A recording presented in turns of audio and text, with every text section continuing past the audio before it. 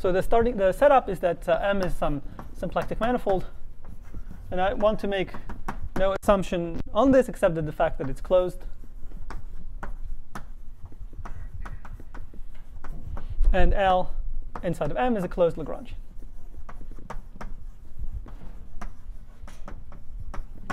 And then what we're supposed to do is consider the cohomology of L, okay, or more correctly, the cochains on L as an algebra with the cup product.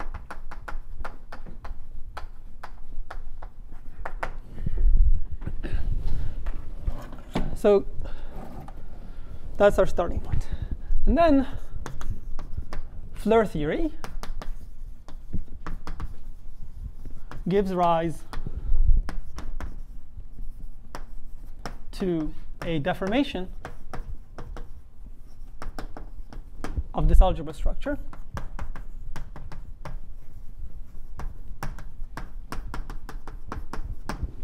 which gets called Floer cohomology of L. And because it turns out you could do this in pairs, you could FLL. And again, more correctly, you should do this at the chain level. And then there's some technicalities, which are, for example, the fact that the cochains, they form a differential graded algebra. But if you try to set this up, it doesn't work out very nicely as a differential graded algebra. This turns out to be an A-infinity algebra. But that's not the primary concern. The deformation is not just of the algebra, but the differential, right? But that's what it means. That's what it means that it's a deformation. Yeah. OK, so what's the main problem? So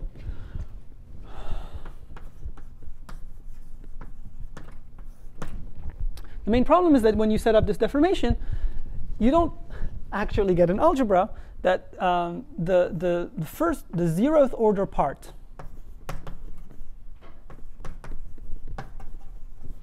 of the deformation. So this is kind of problem one. There's two problems of the deformation is given by a class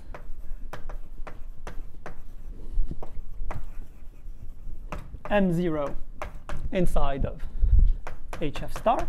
Let me just say H upper star, which is an obstruction.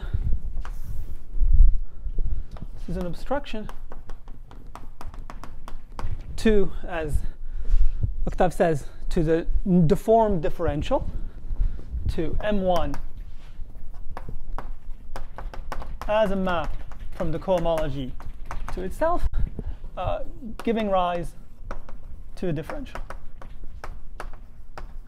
Okay. Just to be a little bit clear about what I'm writing, what I'm trying to say is that this framework where you really can you can just work with the cohomology of L as long as you remember that the cohomology of L is some kind of A-infinity algebra, and then you can think of the Floer cohomology as,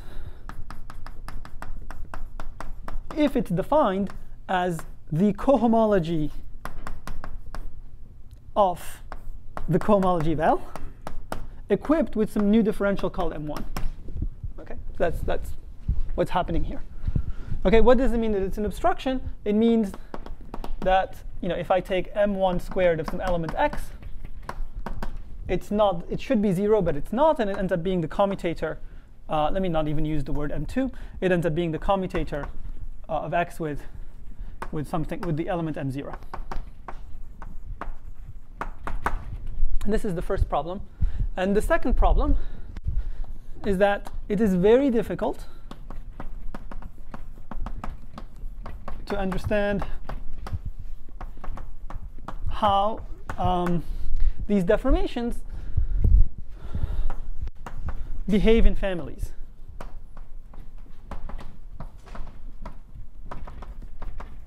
And the correct version of families here is not Hamiltonian families, because if you have a Hamiltonian isotopy, then the deformation is essentially is independent, locally constant. Deformation is locally constant, but rather in non-Hamiltonian families. And I don't think I may say something at the end about this problem. But to me, these are the two essential problems.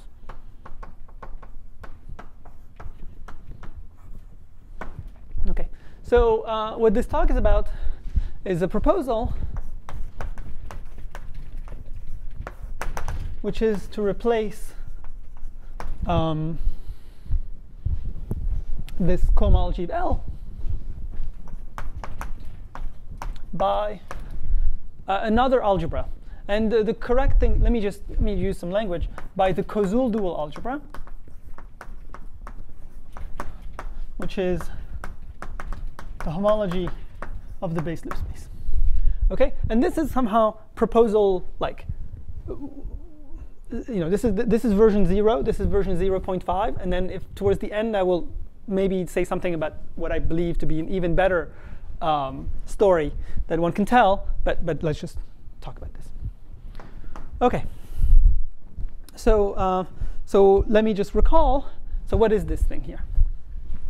So given the base point star in L, we can consider omega L, which is the space of base loops.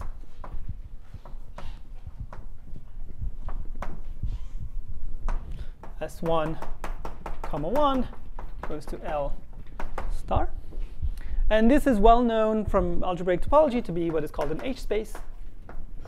In fact, it's better than an H space. It's in fact an A infinity space.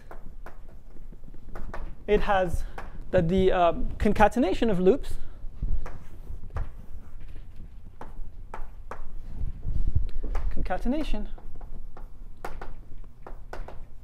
defines a homotopy associative product.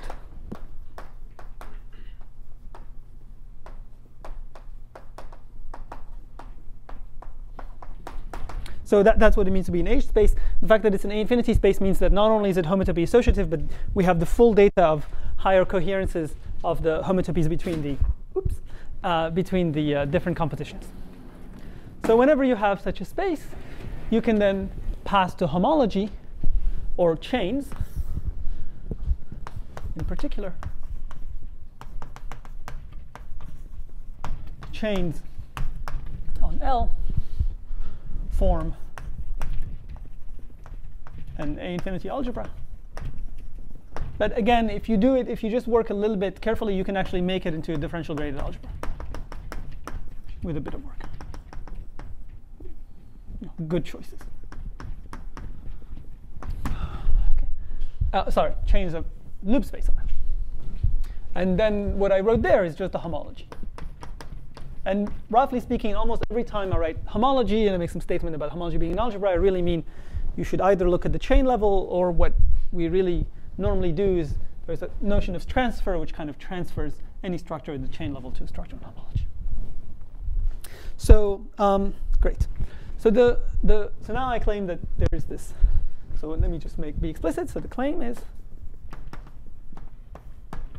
Floer theory gives rise to an A infinity deformation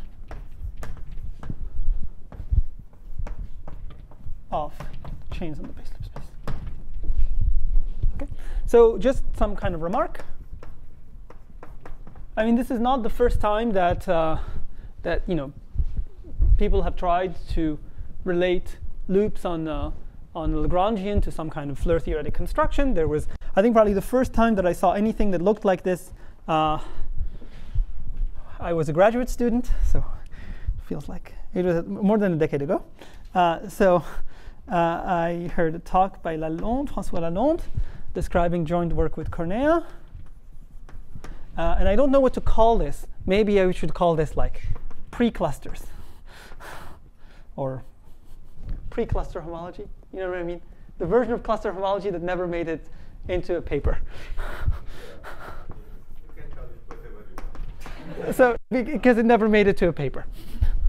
So anyway, so I think you can actually find François' slides on MSRI and MSRI's webpage. So. Well, the thing with Barreau, with Yes, yes.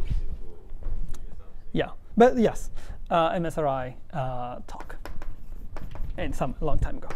And then, yeah, so there's a Barreau-Cornea work. There's also yet another unreleased, this is actually a paper. There's another unreleased thing, which is some work of Owansha. I'll comment about, if I... Also, I have to say, at the same time with this part, the work with the Barreau, it was this thing of Fukaya. Yeah, I'll comment. That was going to be the end. Yes, there's a specific place where that shows up. So there's a work of Owansha, which is at some kind of string math a couple years ago.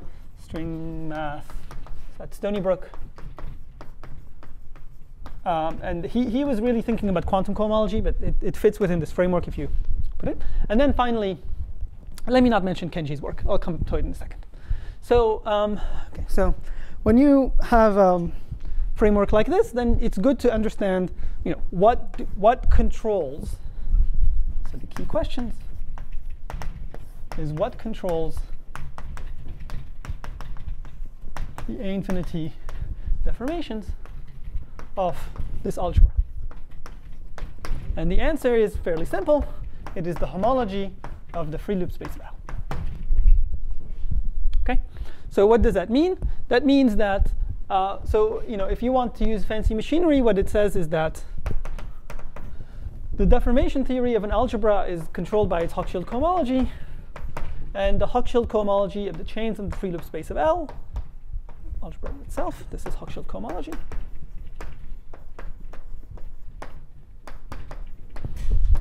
is isomorphic to the homology of the free loop space. But actually, this isomorphism is just not just an isomorphism of vector spaces, but this thing here has let me now write just L infinity. Even though this is not what I want to do, I really would like to say E2. But let me just say L infinity. L infinity structure coming from string topology.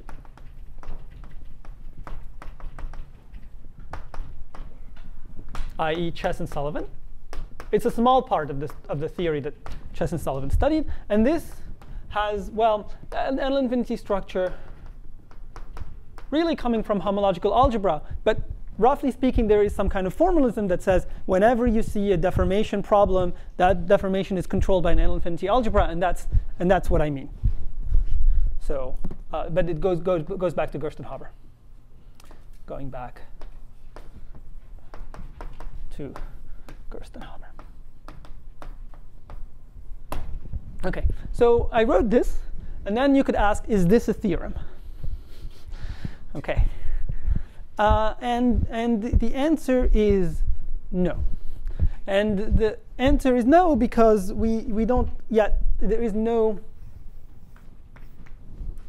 convenient model for the chain level theory that would give rise to the L infinity structure on this. If you just want, an L infinity structure is like an infinity version of a Lie algebra. So if you just want the bracket, there's no problem defining the bracket here.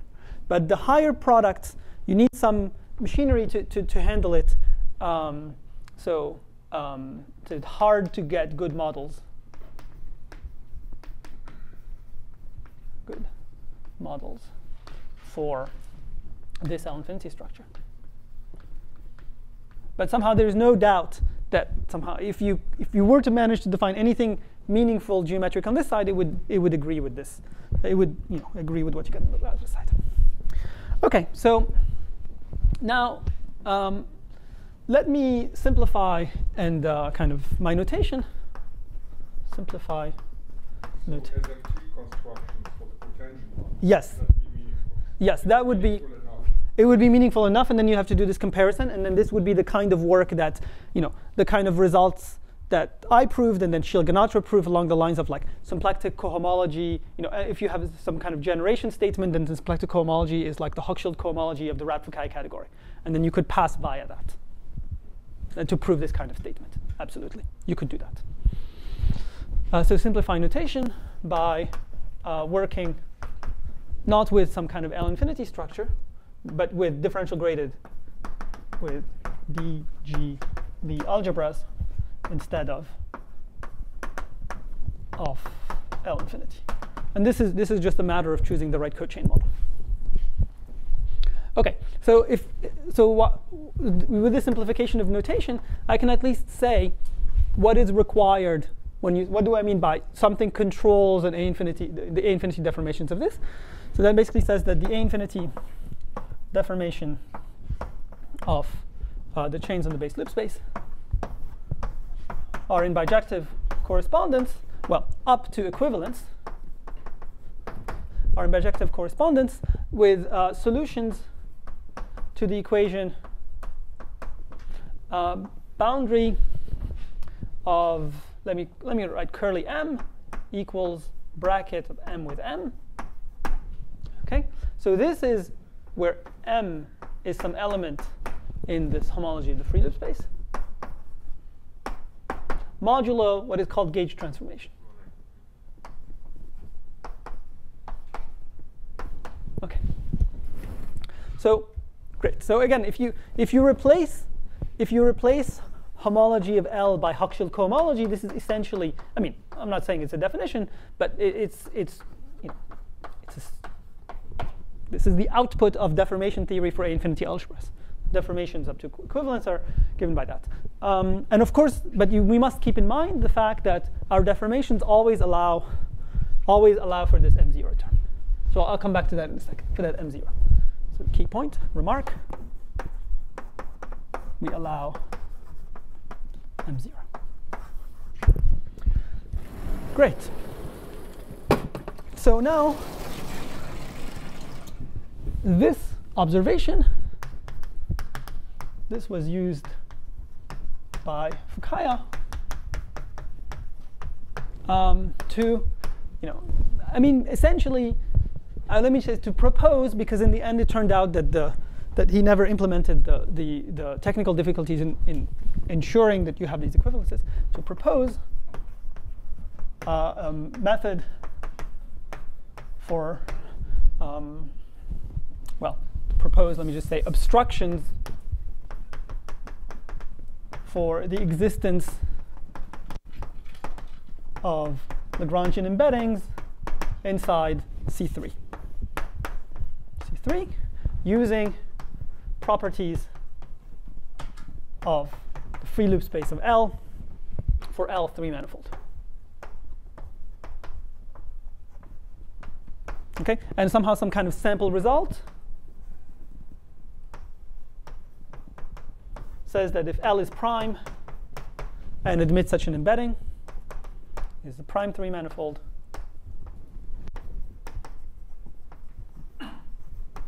with such an embedding, then L is S1 times sigma. Or this is a Riemann surface.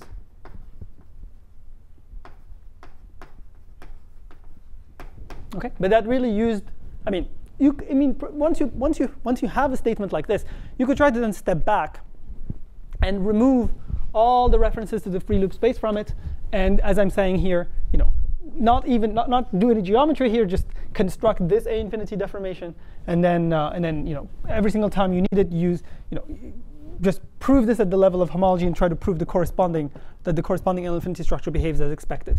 But it really would be better if we can make these geometric statements. Okay. Can what? See, the problem is that if you take any Lagrangian, any three-manifold is going to admit an immersion, and then you could do surgery at the intersection point. So somehow, if L is sufficiently complicated, So I don't exactly. There's no clean statement. I don't know clean statement in the non-prime case. But I think that there is one now. Oh, okay. By as long as he connects them with S1. Yes, because they basically say you only need one. You need the minimal amount of self-intersections. You're right.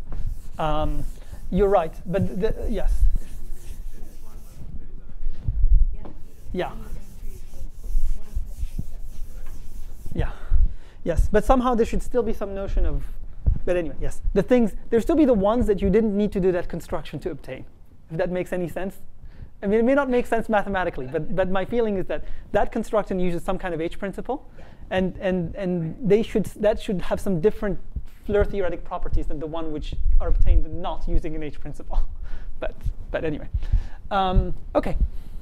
So what I want to explain is, so I want to kind of explain some basic ideas about the nature of this deformation of the chains in the base loop space. Okay, and somehow, you know, now once you want to describe some deformation, it really is really important to figure out which model of chains.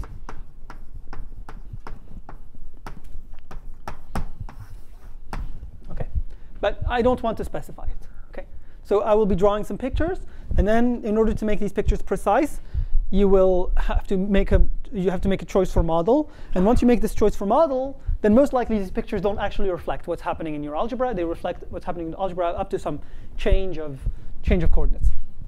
But anyway, so the key point is that, as I said, our deformations, they start with m0. So we should figure out what m0 is. So m0 is given as follows. So you consider the moduli space of disks. So M1. So I'm going to just put some notation. LM L star. So what does that mean? These are these are disks which map interior maps to M, the boundary maps to L. Okay, and then they pass through the marked point. So passing through the marked point. Okay.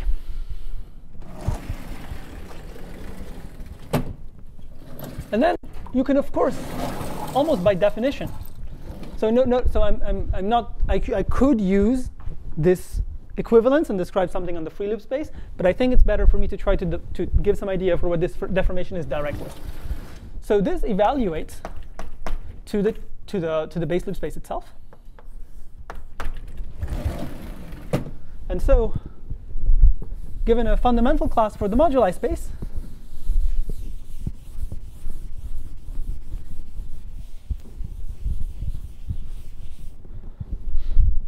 given a fundamental class, fundamental chain for the moduli space, we get class of M1, and I'm intentionally, if you may notice at this stage that I'm going to pass to homology, but I want to do this. And this passage to homology is actually justified by some kind of general remark that there's some way of transferring data from chains to homology, but let me keep it hidden. But anyway, you get some class in here, and this class is M0. So another way to say this is M0 measures disks passing through a fixed point, to a base point. So these are holomorphic disks? Yes. Thank you. Just 1 second. So that's M0. Okay. Let me remark on something. Kind of this. I found this quite shocking when I first noticed this. So.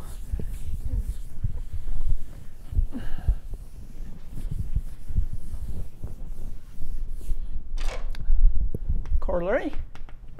Say that L is acyclic, aspherical, i.e. L is a k pi 1, which implies, by the way, that that H0 of L is just a group ring, H star of L, which implies that H star L is the group ring.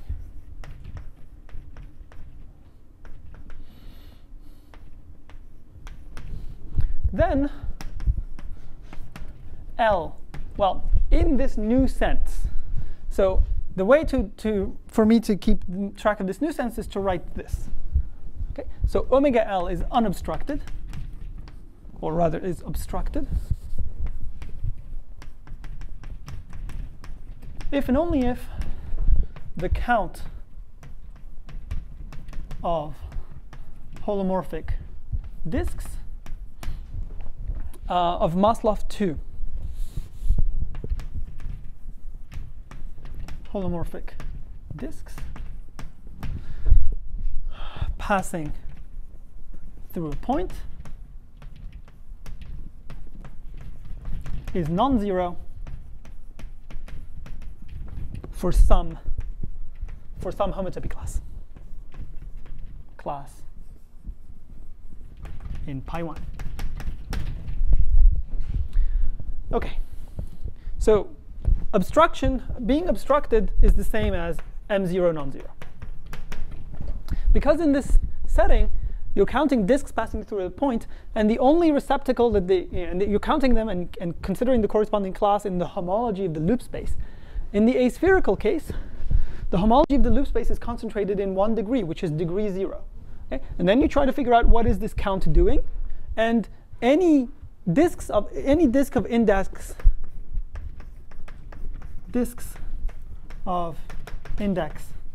less than 2, in fact less than 1, don't actually interact, don't generically pass through a base point. Don't. Of course, then you have to figure out how to prove that they wouldn't, but pass through base point.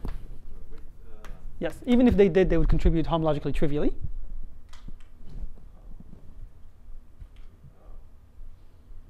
Why is the homology concentrated in degree 0? The homology of the loop space of a k pi 1. Yeah? What does it mean to be k pi 1? Yeah. It means Yeah. okay. You're right.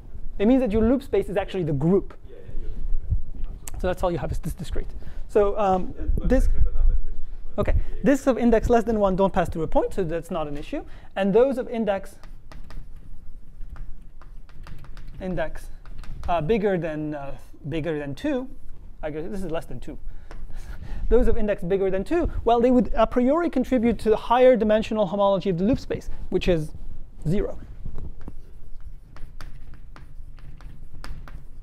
Okay, so I will come back to this because hopefully, I have no idea what time it is. OK, half an hour. I will hopefully come back to this because the case of L torus is particularly interesting. And in that case, you can basically give a complete characterization of when there is any object, any Floer theoretic object supported on this torus that is non-trivial. But let me come back later.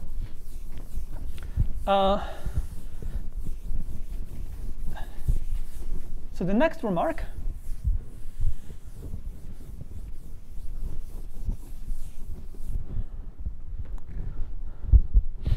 OK, so that was the first part. Now, what is M1? Yes. Yes. You have you take this M1, the moduli space M1. Yes. And to have a fundamental class, you assume that there is no boundary. Yeah, of course. Yes, which of course, then you don't actually get a class here. You get a class in the chains, right? Well, if there is a boundary, you just get a chain. You get a chain, yeah, exactly. And the point is that the theory of homological transfer of A infinity structures from homology to chains allows you to produce a class in here, even if it's not closed. Even if it's not closed. Yes, because because it comes with a solution with an A infinity deformation. The fact that it comes from an A infinity deformation tells you can do this. But I didn't explain that. But I agree that that is a point. OK, so what about M1? Yeah, but that's very significant because that's the place where I'm using a heavy machine of homological algebra to avoid. Also, it's a place where everyone who looked at this before did something else. OK. So, Yes. OK. So what about M1? So M1 is defined. So let me just informally say M1 is defined by string bracket with the moduli space, OK, but now where I don't impose passing through the space point.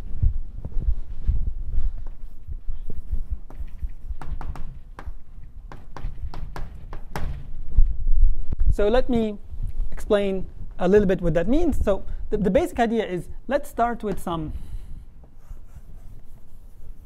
family of loops. This is alpha, family of base loops.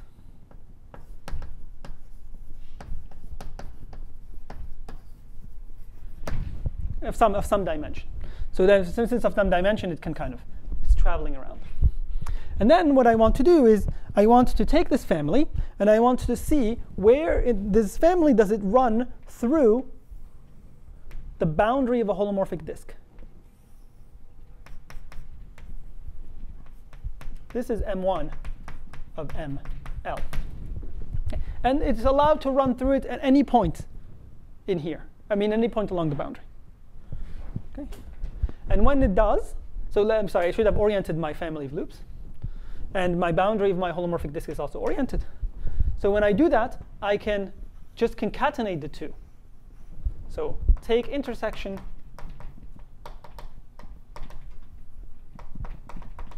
then concatenate. Okay. So at the level of pictures, that is what we're doing. And that should define, so somehow. This you can just try to define directly, but here you need some machinery to define this. So this, now I'm just say, should yield a map M1 from the chains of the base loop space to the chains on the base loop space. Okay. And it doesn't, I mean, I could put a degree here, but there's no meaningful degree to put, because the degree depends on the dimension of this moduli space, which depends on its Maslov index. So this will be this is not homogeneous, but the degree, component, like this, component of degree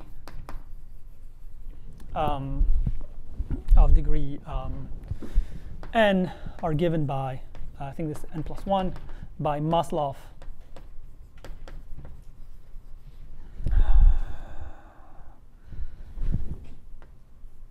n minus what do I want to say? N minus 2. That looks right to me. Okay. So this is going to have things of several degree, but the degree there'll be contributions from moduli spaces of disk to different Maslov index. And now, somehow this hasn't been defined precisely, but what now I come to something which I'm going to state as a conjecture, in the sense that I believe that if things work out, if you can make these pictures into an actual construction without doing something which is not natural, so conjecture, there exists a model for this A infinity deformation, so for the chains on loop L, so that all higher MK vanish. Okay. Or more precisely, that M2 is the usual product, or maybe more precisely, is that they are given. More precisely, I would like to say that they are given by the classical expressions. Classical higher product. So for example, if you, in the usual story, when you look at M2, M2 is something like, you take a cycle, you intersect it with the boundary of a disk, and you take another cycle and you intersect it with the boundary of disk, and then you evaluate at the third point. Okay. But I'm saying that there is no, in this story, there's no pictures that correspond to that. All there is this M0 that I already described right here, and this M1, which is the string bracket, and that's all. And you can basically, if you draw some pictures, you can convince yourself that this satisfies the desired equation with respect to the usual concatenation of loops, that you don't need to add an additional term in order for that to work out. OK, so let me observe now a corollary of this. So if L is an oriented orientable k pi 1, then L is unobstructed. So unobstructed means m0 equals 0. Okay? L unobstructed, i.e. m0 equals 0. And I already explained what is needed for it to be unobstructed. Implies L is non-displaceable.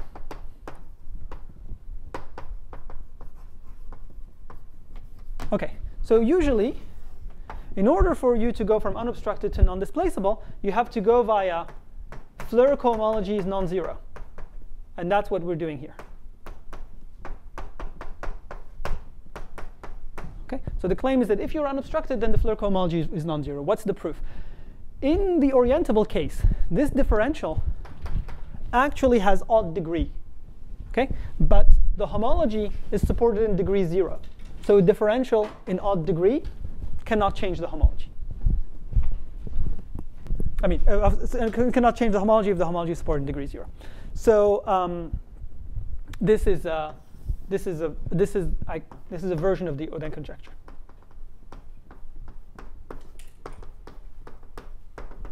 So Odin conjecture is about Lagrangian tori needing to bound Maslov 2 disks, and this basically says that if they don't bound Maslov 2 disks, then they will necessarily be non-displaceable. Okay, so.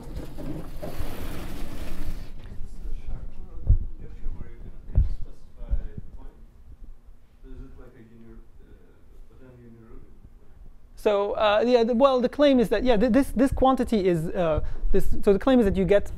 Yeah, there's some delicate question here. So so I said fix a point, and then this m0 is an element of h0 of omega l. Then you could ask me what happens if you move that point. Okay, and the answer is the corresponding class doesn't change in Floer homology, not in the homology of the base loop space. So more correctly, what that means is that if you take 2 points, then there will be some isomorphism between the space of base loops at those 2 points, which is not necessarily the isomorphism given by connecting them by a path. It's that plus higher order terms. And under that isomorphism, the two function. Well, sorry, I'm going to say something soon when I'm going to start talking about functions. But anyway, the two elements of the two m0s match up. But it's not the classical one, which is maybe one of the confusing points about this Odin question. Yeah. It's not close to what we have. Yeah. In usual, yeah. When you try to count, it is some kind of wall crossing formula, is how to think about this. Okay, so next thing that I want to talk about is let's talk about tori. Now, just let's specialize, because the story here is particularly nice. The case where L is a torus, and again, this is particularly this is relevant to particularly relevant to mirror symmetry.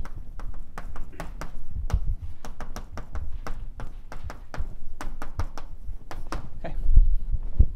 So what I want to do is I want to start by observing that the group ring. So the group ring of pi 1 of L is just the group ring of the Sibelian group is just the ring of Laurent polynomials in n variables. Okay? So for convenience, I will switch to complex coefficients, which makes life easy. Let's switch to complex coefficients. Even though really I should not switch to complex coefficients, I should switch to, maybe let me switch to a Novikov field. But you should imagine that it's C, and I will write K for it. I'll write K for it. So we have K, Z 1 plus or minus. And now I said this is relevant to mirror symmetry because this object, this is the ring of functions. In fact, the ring of algebraic functions on K star to the n. So K star is K minus. So if you analytically, if you want to think K star is like K minus 0, this is acceptable for us. OK, so there is a small lie ahead, which is this is actually the ring of algebraic functions And when you do Floer theory, you actually need to work with the ring of analytic functions. So if to make the what I will say below precise, to make the rest of the talk precise,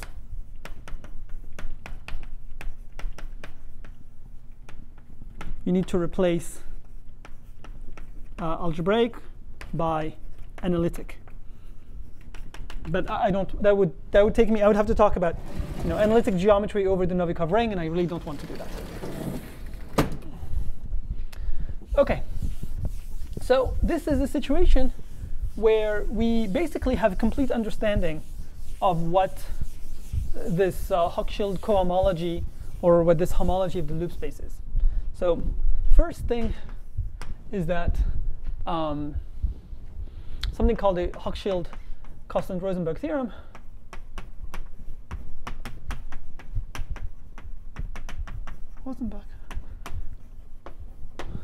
gives a computation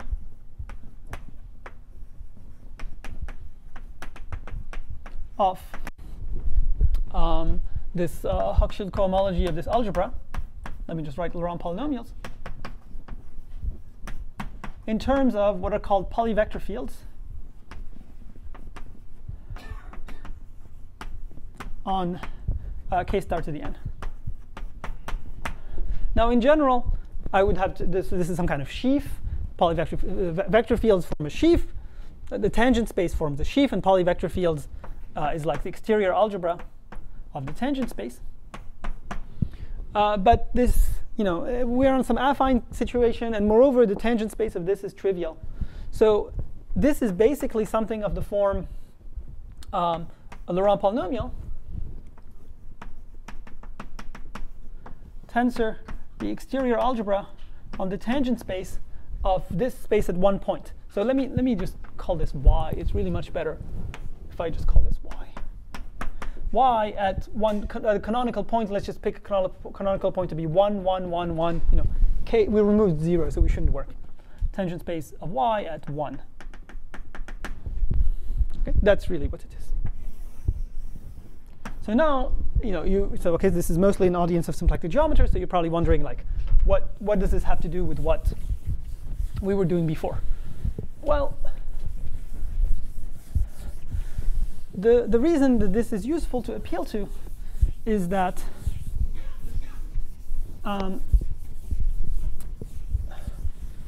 Kinsevich proved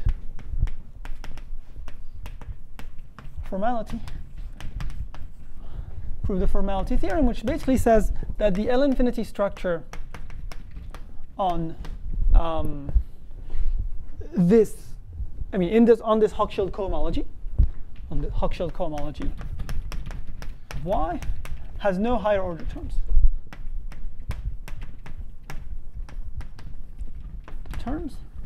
and can actually be identified with some explicit expression that you can just write down, using linear algebra on the polyvector field. So matches up. I don't know what the classical name for it, but let me just call it with the classical Lie bracket on polyvector fields.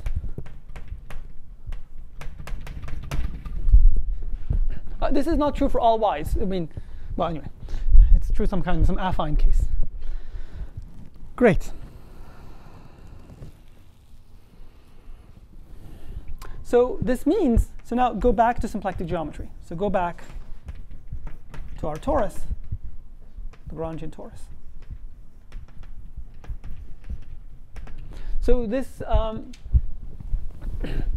this deformation of the homology of the base loop space of L can then be decomposed into with respect to this decomposition of the exterior algebra. So first there is the 0th order power of the exterior algebra, which is just going to be a function. So this is function, which is this M0 that we were talking about. So it lives inside H0 of the loop space of the torus, but really it's better to think about it as a function on the space. And then there is M2, which is, well, now it's some deformation of the product, but actually, if you think about it, well, but in this language, it lives in here.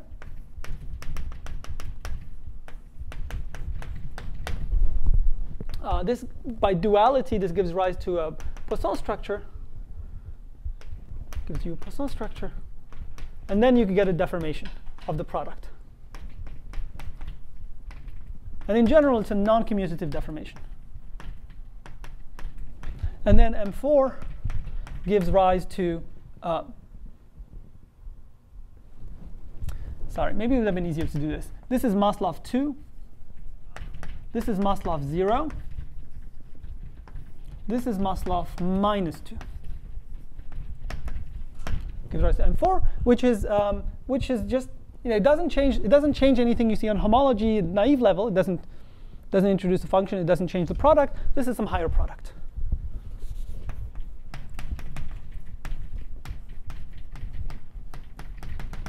Okay. But the key thing that it gives you is that you can now think of M0 as this function. Okay. And now comes the theorem. So as we saw before, so what I explained is when is the loop space when is the base loop space when is that deformation unobstructed, and that's wherever this function vanishes. But you can have situations where this function is non-zero, but you can still do some non-trivial theory, and you can ask yourself, what is the, what can you optimally do given a specific Lagrangian? So there exists a non-trivial. I have to say this in terms of Fukaya categories anyway. Object of the Fukaya category of M, which is supported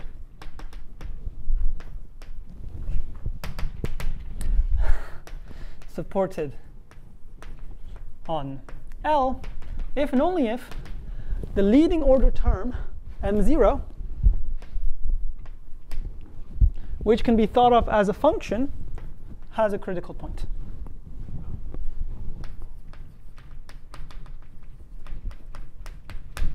Okay? And then you can ask yourself, so let's say that it has a critical point. What should you do? What is the optimal thing you could do? Well, what you can do is you can take the critical locus. So in fact, this machinery tells us what kind of the best thing we could do. In fact, the best object to consider is the representation, is the local system on L, which corresponds to, well, I was going to say kind of, which corresponds to the ideal, to, let me just say, k zi plus or minus modulo some ideal. And this is the ideal defining the critical locus, which of course you can write down in terms of some Jacobian. This is some kind of Jacobian ring. Okay, so so now comes the fact why it's useful. So on the one hand, I could have just written down just some algebra. I could have said consider some Lagrangian torus and consider the corresponding element in M0, and then I would say, well, just write down some formula, okay, and take the representation of the group ring which corresponds to that quotient of the group ring by that by that ideal. But it wouldn't have had any meaning. Okay. The meaning of that ideal is that under, if you try to think geometrically about Laurent polynomials as the ring of functions on this space Y, this ideal is actually the ideal of the critical critical locus of the function. Okay. So the statement that this is somehow the best object is something along the lines of, if you take any other local system supported on L, then that local system is non-trivial if and only if it has non-zero harms with this one.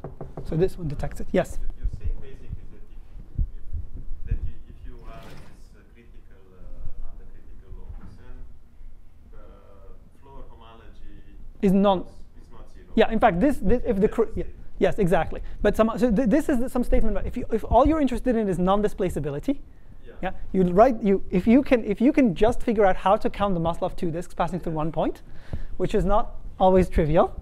If you could just do that, then you count them, you see whether there's a critical point, and you're done. So for monotone things, it's yeah. not very well, but the key issue, if I understand correctly, is that you can do it for everything. Yes. So yeah, exactly. And the reason that it's, and in fact you can see that the fact that this is subtle, because in the monotone case you don't have this Maslov 0 and -2 and -4. Okay, but the statement of formality basically tells you that that tells you that the deformation theory just separates out, and this kind of is the first thing you encounter. So, okay, so I have 5 minutes. So there's somehow I owe you a couple of things. One thing I owe is at least some explanation. At the beginning, I said one of the issues is that we don't know how things behave in families. It's hard to figure out how things behave in families, and this gives you an explanation for how things behave in families. So maybe all I can say is that usually one considers Floer theory for tori equipped with rank 1 local systems.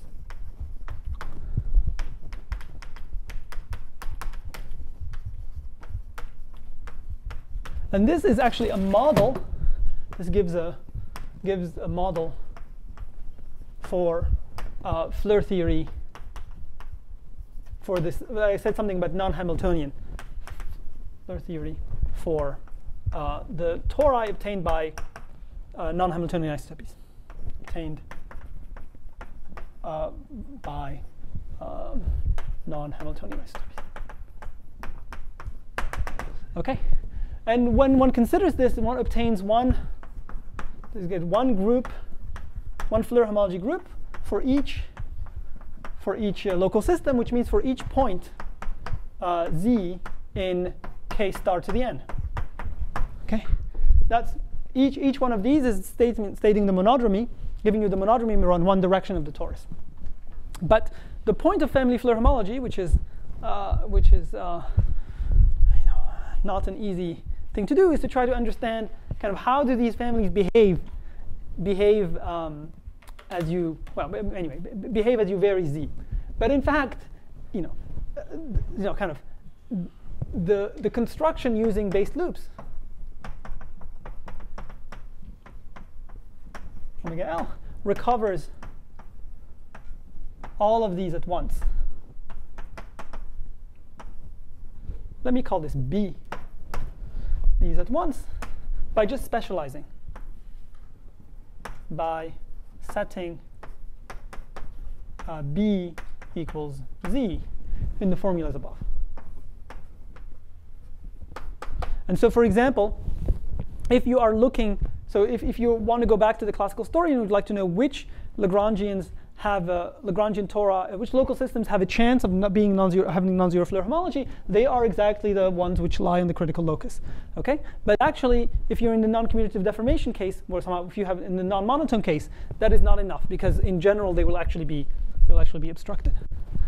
Okay, and then the last thing I want to say is that I believe that this is really just the first approximation of the correct story. So, further prospects.